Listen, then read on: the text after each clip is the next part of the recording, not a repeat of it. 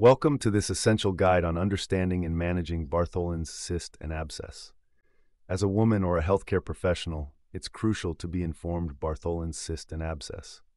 Today we will explore the etiology, pathophysiology, risk factors, clinical features, differential diagnosis, investigations, and management of Bartholin's cyst and abscess.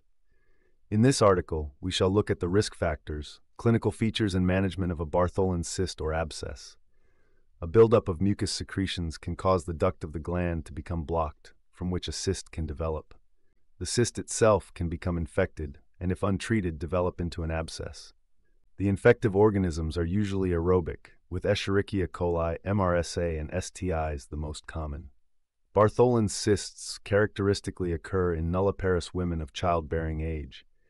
Other risk factors include personal history of Bartholin's cyst, sexually active, history of vulval surgery. Small Bartholin cysts are often asymptomatic. If they become large, they can cause vulvar pain and superficial dyspareunia. The cyst can undergo spontaneous rupture, after which the patient typically experiences a sudden relief of pain. Bartholin's abscesses typically present with acute onset of pain and/or difficulty passing urine. On examination, a unilateral labial mass will be observed. Bartholin's cyst, typically soft, fluctuant, and non-tender. Bartholin's abscess, typically tense and hard with surrounding cellulitis. The differential diagnosis for a mass in the labial or vulval region includes Bartholin's gland carcinoma.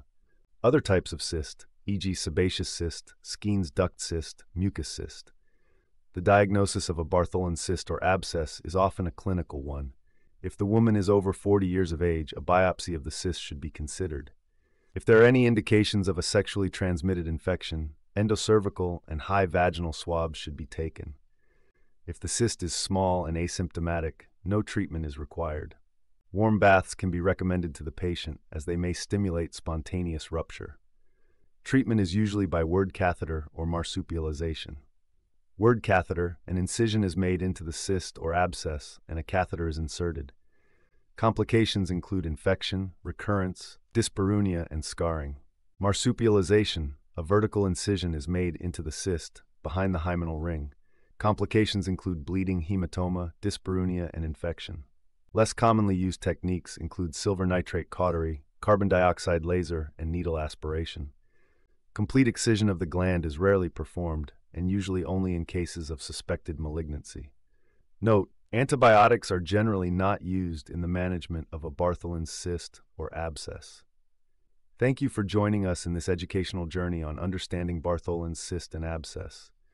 Stay informed and take proactive steps to safeguard your health.